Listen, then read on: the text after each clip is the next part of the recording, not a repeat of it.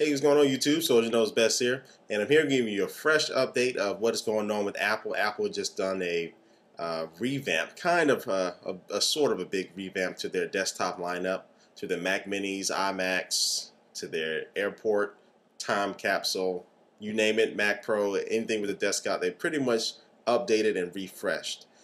So today is March the 3rd, Tuesday, and there were some rumors going around very heavily Monday about this, and it was true. And a lot of the previous rumors about the Mac Mini and everything actually were pretty accurate. But first, I'm going to go ahead and talk about the Mac Mini. The Mac Mini didn't get a big design refresh as far as the look of it, or it wasn't, combined with the Apple TV, which some people were thinking. But as you can see in this video right here, this video was put out probably a week and a half before this update, so somebody actually got their hands on it before, and I know Apple's pretty pissed about it. But as you can see here, it does have 5 USB ports now, and it does have support for the mini display port as well on it, so you can use it with the new Apple Cinema displays. Let's see.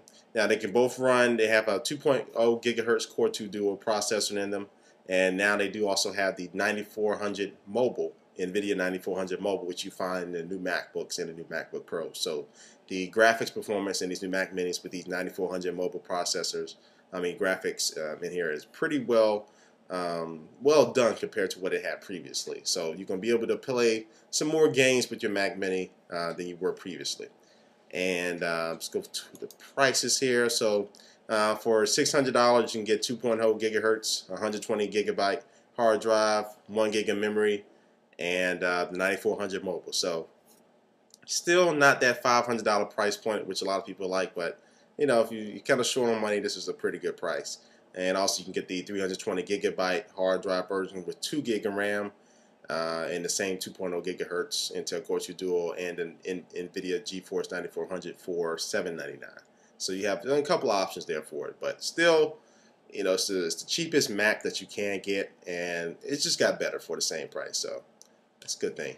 All right, and let's go to the Airport Extreme. The Airport Extreme is their wireless router that Apple makes. And what's new in this update is that they can support 2.4 gigahertz and 5 gigahertz bands simultaneously, which meaning some devices really just get the internet via Wi-Fi over the 2.4 gigahertz band, and some devices use the 5 gigahertz band. So now you can have dual bands going at the same time, so all your devices won't be on one band and cluttering it up. And it supports up to 50 users simultaneously, and you even have a what they call it, guest networking, where you can actually set up aside a separate Wi-Fi network for guests when they come into your household, so they won't have any access to your data, your important things on your hard drive on your own personal network. So they can just hop onto this personal network with their own password and everything, and they'll keep you safe and also them safe. So that's a good thing. And so this is $179. So I think the price is about the same as what it was. The price didn't go up at all. I'm pretty sure it didn't go up, but I don't know if it went down. And so that's the Airport Extreme. And now we're going to go to the Time Capsule. The Time Capsule was updated as well. Let me get here. And pretty much the Time Capsule is the same thing as the Airport Extreme, but with a hard drive in it. So it's the same 500 gigabyte and 1 terabyte version Time Capsule, but it just has the same thing that the Airport Extreme base station got, which was the simultaneous dual band support and the guest networking. So that pretty much stayed the same besides that as well. All right, so to go ahead and get to the computers in here, I think we got all the other peripherals out of there. Now let's go to the Mac Pro. Now the Mac Pro was updated with the Intel Nehalem Xeon processors. Hope I said everything right. So pretty much their significant upgrade is starting $300 less than the previous generation. So that's another good thing. The prices come down on these things somewhat. All right. So you can get the base configuration starting at right around $2,500. This comes with 1 quad core, that's 2.6 gigahertz quad core Intel Xeon Nehalem processor. 3 gigs of memory, 640 gigabyte hard drive, and of course a super drive, and an NVIDIA GeForce GT 120 with 512 megs of memory with that.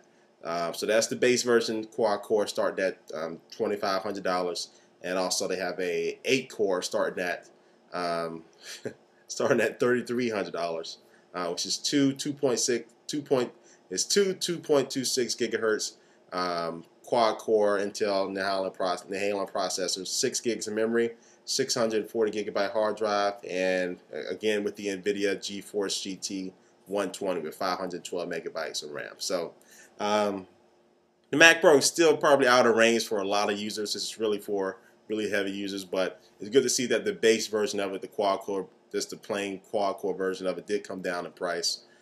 So that's a good thing. Now this also does have support for the mini. It does have the mini display port on there as well, so you can use it with the new monitors now. And finally, let's get to the iMac. Now the iMac has a nice refresh here, not a design change at all, just the change to the internals. So now they only have one 20-inch model available for you if you want to purchase that, and that's $1,200. And I'll just show you this here. I'm not going to go over all the specs here, but they just have one 20-inch version now, and now they have 3 different 24 inches versions you can choose from, and this is what I'm more interested in.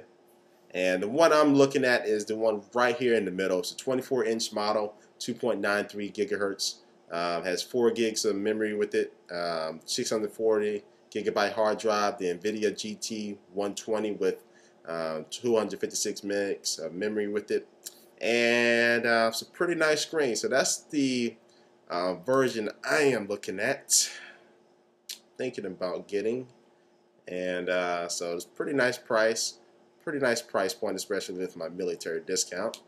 But other than that, that's about it. You can upgrade the hard drive with this to a terabyte just for adding an additional $100. So that's not a bad upgrade. Also, you can get the fastest graphics card option you can get with the iMacs now. It's the ATI Radeon HD 4850, which is with 512 megabytes of memory, and that's just adding an additional $200. So this is the updates that Apple has done. I think I covered everything, and if you go to Apple's online store right now, and you'll see them advertising the new updates for it.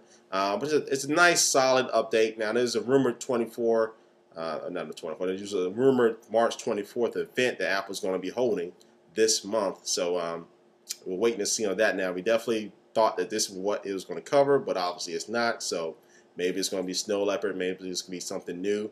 But I definitely think it's a nice, solid update. And if you were holding out on getting one of these models, then definitely the time to get it is now, because they're probably not going to be updated for a while here. All right, it's been Soldier Knows Best here. I am back from training, so make sure you keep checking my channel every day. I'm going to be releasing a lot of videos here kind of regularly. And also make sure you do catch me out on Ustream.tv. Just look for Soldier Knows Best. That's my show channel page. And Ustream.tv is a live streaming website where you can see me stream live, and I answer questions, answer calls on the air, and pretty much we just have a good time in there. And make sure you are subscribed to me on YouTube. I do have quite a few giveaways coming up here for YouTube users, and also giveaways for people who are in my Ustream chat. All right, I'll catch you later. Peace.